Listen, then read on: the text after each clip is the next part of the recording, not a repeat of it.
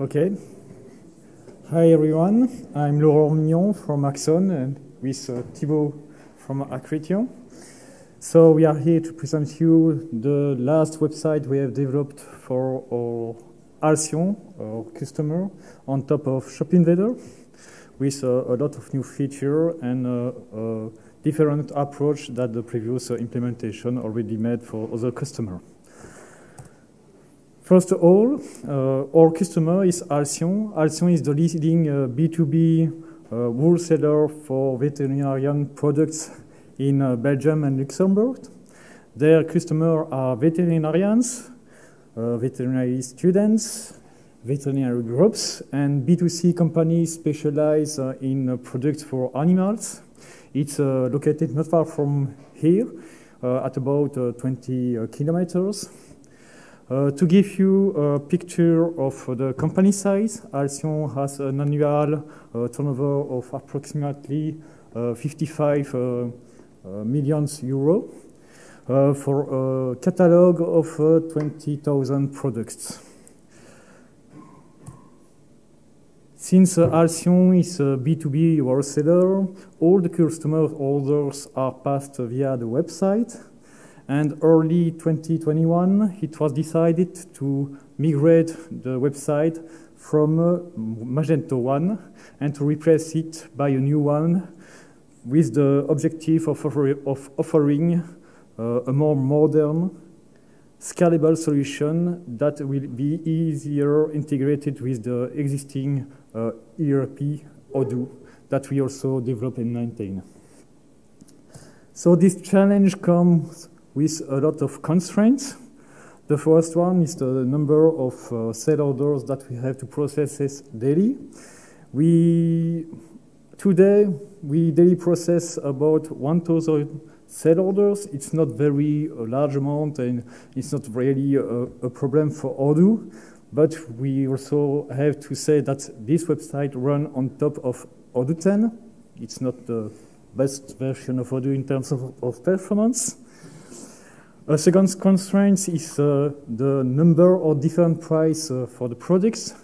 Today we have about 130 different prices for the same product, and this price depends on different factors. For example, the price will depend on the annual amount of sales of the logged in user, will depend also of the supplier promotion of the day, since the promotion are only available for a certain period with a date start and date end.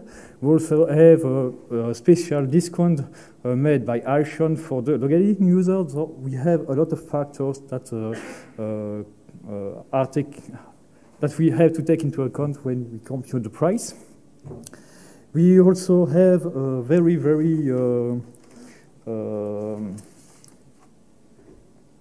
important topic on the security, because this website is made for professionals. The information, the products seen by the customer and the attributes also seen by the customer depends of its profile. That means, for example, that a veterinarian can see drugs product, but not a student.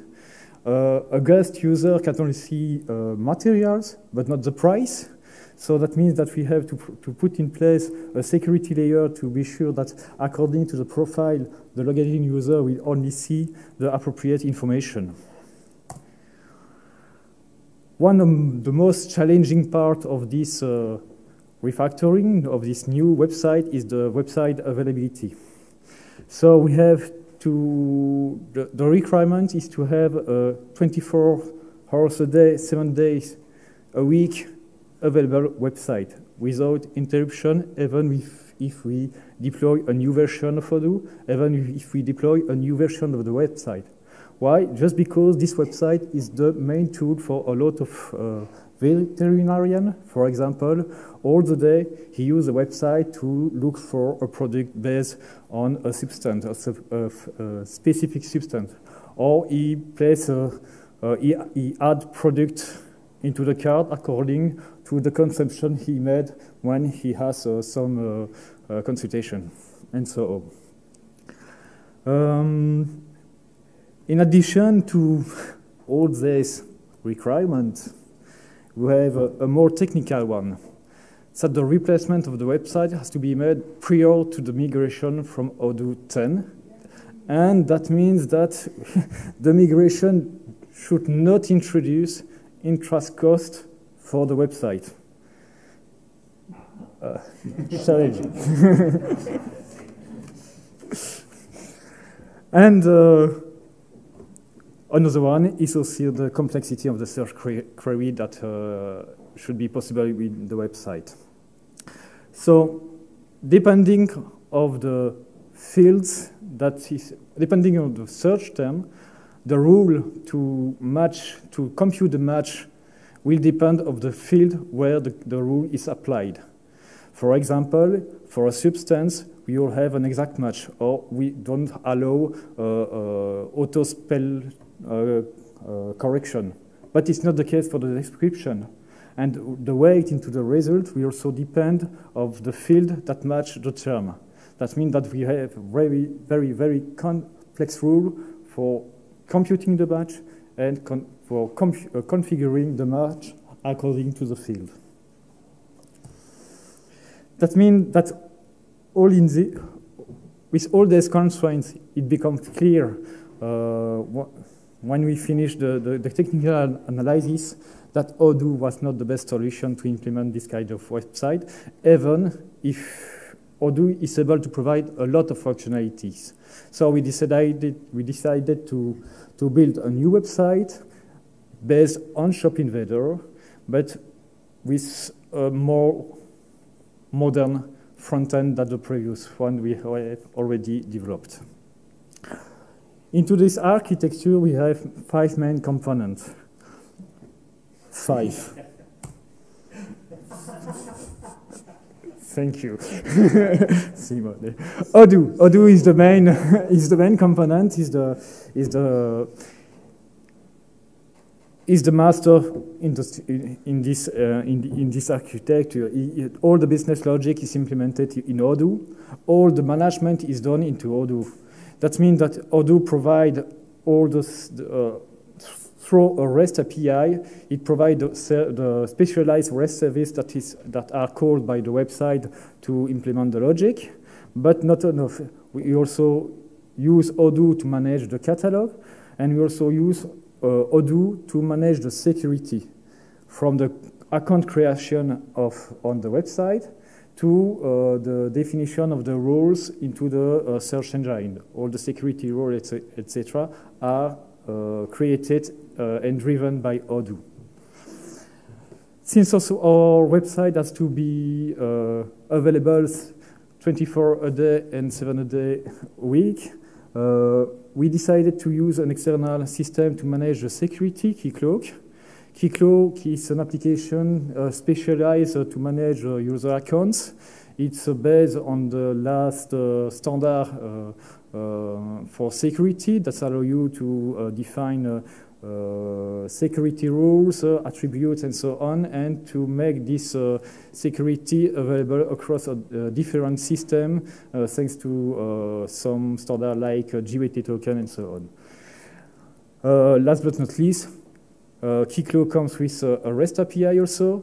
That means that thanks to this REST API, we are able to manage the creation of the account from within Odoo and to keep the information up to date with the account. That means some attributes that we export on into the Keycloak system, like the roles, the language, etc. We have this API that allows you to put this information into Keycloak, and at the same time, when we log into Keycloak, a GWT token is issued by Keycloak, and this token, in addition to provide the security information, also provide some attribute information. It's a security and an attribute provider, and these attributes into the token are therefore shared between all the components of this architecture and ensure an end-to-end security across all the components. Another component is OpenSearch. It was planned firstly to use Elasticsearch and more specifically Elasticsearch Enterprise. Why the enterprise version? Because we need the security layer only available in Elasticsearch. This security layer allows you to define a security rule at document level. So you provide a kind of domain to say, for this rule, you can only see this document if this matching rule is right. It's first thing. And we can also define security at field levels. So you can list you can provide a list of fields that you see or you are not allowed to see. You have to choose. Not the both. You can say, in one case, I can see, I'm allowed to see this field, and in the other case, I'm not allowed to see this field. But that's the only constraint. But the problem with Elasticsearch is that Elasticsearch was not able to manage the security based on the GWT token. The security information has to be provided by Elasticsearch itself, and for this limitation, we decided to go with OpenSearch that also provide the same security layer with some different way of defining the rules, but we define the same kind of rule into the OpenSearch that in Elasticsearch. For the images and the video, we use a S3 compatible server named Mignon. The main advantage of this server is that it's designed to be deployed in a redundant way, so it's very important. And the last component is the website itself. And for the website, we decided to use a modern approach based on Vue.js and mainly on the Nuxt.js framework. But I'll let Thibault present you this part. Thank you, Laurent. So, as we can see, we have several components on this stack. And these components are available on the front-end side. So our front-end application, here the Nuxt.js application, but you can use every front-end technology that can connect through an API to these services. Here we choose to use Nuxt.js because it's a modern approach with Vue.js technology. We can do it through Angular, React, or whatever we want. So here, our web application go to Keycloak to do the authentication.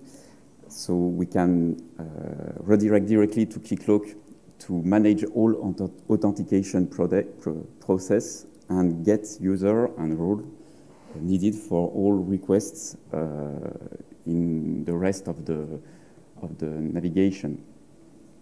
Our front-end application use also the search engine. The search engine is here necessary to get all catalog information like products, categories, and for search product and categories on the catalog. So it used to render a product page to retrieve all data necessary to render a product page, and also as a search engine. We use also the CDN to get media, image and video, so like other websites. Odoo to get all e-commerce interaction, add a product to the cart, get some statistics on products we will see during the demonstration, process to the checkout and all e-commerce action needed for our web shop. And here we choose to separate the render of the website and the CMS. The CMS here is an headless CMS, so we can use different headless CMS, like Strapi, for example, or Contentful, or other headless CMS. And the render is made directly by the Nuxt.js application through all connection to these different parts of this stack. Small point here, we choose to use Nuxt.js to use a server-side generation. So we want in this to have a good response time for this web shop. We decide to pre-render all page of the website. of public pages of the website. So we use a server-side generation, and these pages are pre-catch and ready for the navigation. So we can generate static HTML pages, and these static HTML pages use a JS layer to connect to the several, the different parts of the architecture.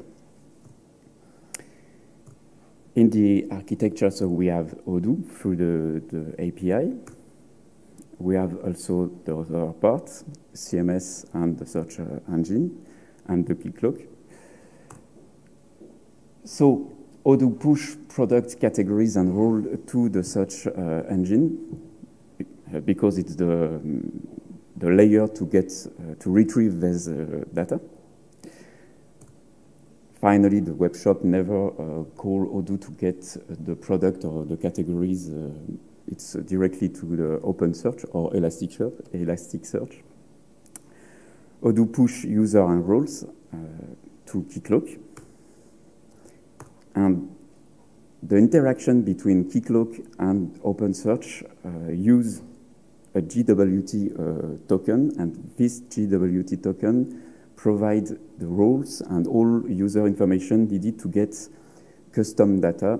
For example, our customer have an access to a specific part of the catalog, to a specific product, and through this GWT token, we can identify the role of the customer and get the different product available for this end user. It's exactly the same thing with Odoo. When we make a request to Odoo to add a product to the cart, we use the same token, the GWT token, to provide which user use the website and define the sale order and all the checkout process according to the user information. For the CMS, it's another part. The CMS, we can define the content directly on our CMS, like Strapi, for example, and the web apps retrieve all data to build pages with the content. So let's go to the demo. What? So this is the web shop for Alcyon. So this web shop has a public part. On this public part, we have several products available, but some products are only for dedicated specific user. For example, if I search Bravecto product, I cannot see result because this product, it's a drug only available for specific groups. So we can see that it's not available, and for other products, we have no information about prices or stocks or information. It's limited. The public information are really limited for the name and some attribute on the product. If I log into the web shop,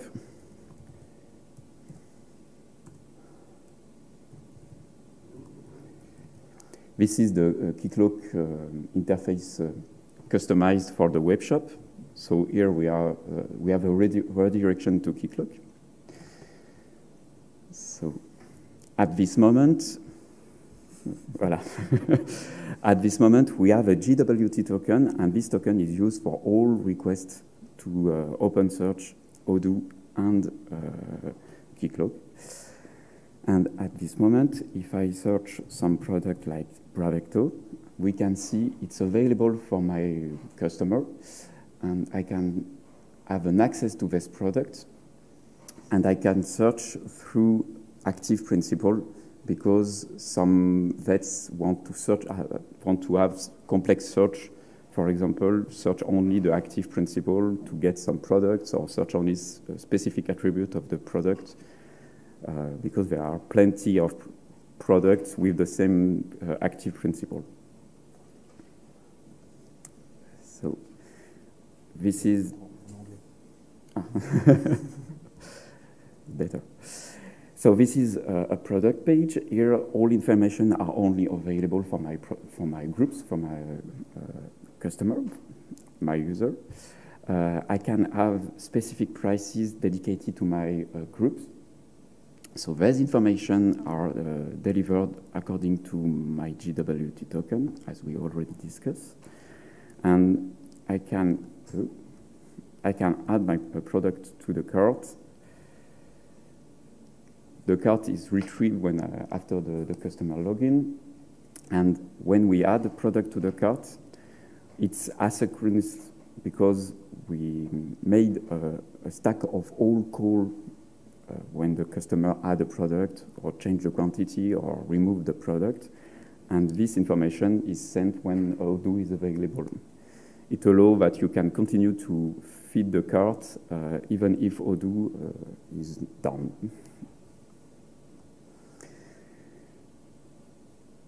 In this case, we can see that this product is available on the product results. If we can have the product results, we can see the different interaction. It's a reason why we choose to use a Vue.js application is to have many interaction for the customer, because a customer can feed the cart during all the day and validate at the end of the day. So the concept is to have a really an interface really easy to use and really easy to feed the cart and add the product to the cart during the day.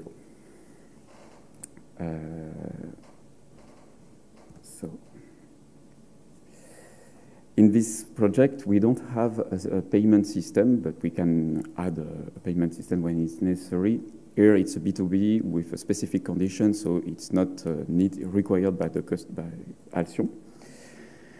So each time I made a modification on my cart, we stack all the requests, and we made a request to Odoo to get prices, total, and different e-commerce cart information. It's exactly the same thing when I process to the checkout. Odoo is also used here to have some information, like the information available in the dashboard, because for different reasons, Alcyon want to provide different information to the customers. So here, Odoo is used to provide different statistics, for example, or a list of favorite items. So it's not limited to the cart. We can interact with different objects in the API to provide a better user experience.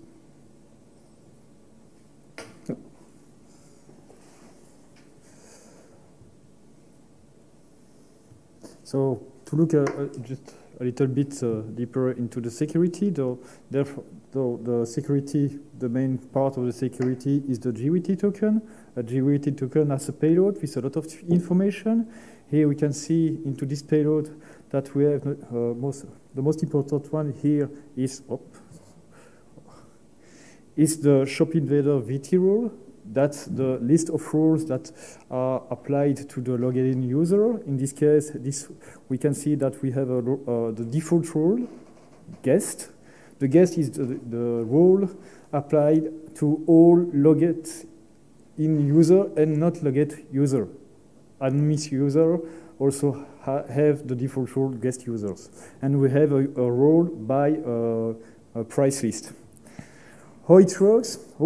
From where come this information? This information comes mainly from the contact page. So you can see that we have the Alcyon partner category, the shareholder, and we see that the shareholder is also a role. That you can see also that we have a lot of different price lists on this contact, and you can see that for each price list we have a role into the list of the role. The role definition into OpenSearch. Here is the role for the guest users, and you can see that for the guest users we have a document level security rule that say we can see we are allowed to see all the products where we have the allowed partner types attribute with guest into the list of values. And we also have a field level security declared here that say, here it is, all the fields that I'm allowed to see into the product information. For the shareholder role are cumulative. So I'm guest, but I'm also a shareholder in this case. And for the shareholder, I have a document level security rule, an additional rule that says I also allow to see all the products with the partner types shareholders.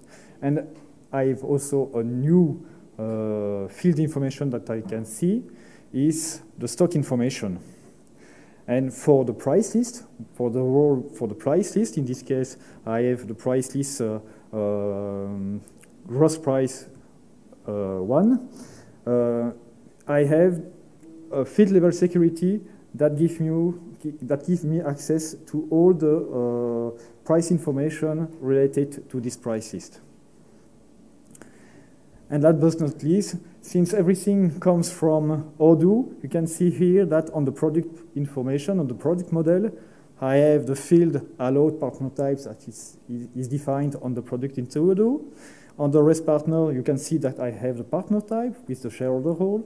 And you can see that we also use the sale exception module to ensure that the role that apply into the website are falsely applied into Odoo. And here you can see that for the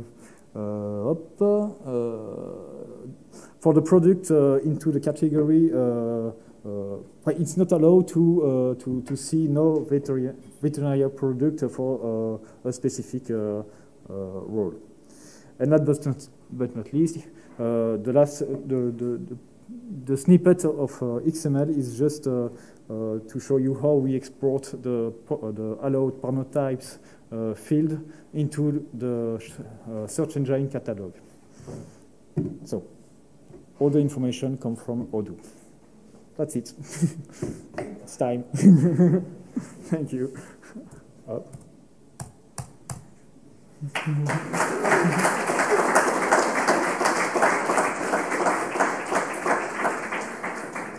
No question? No time for questions.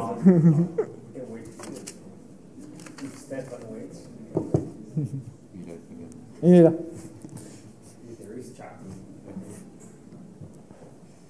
You are welcome.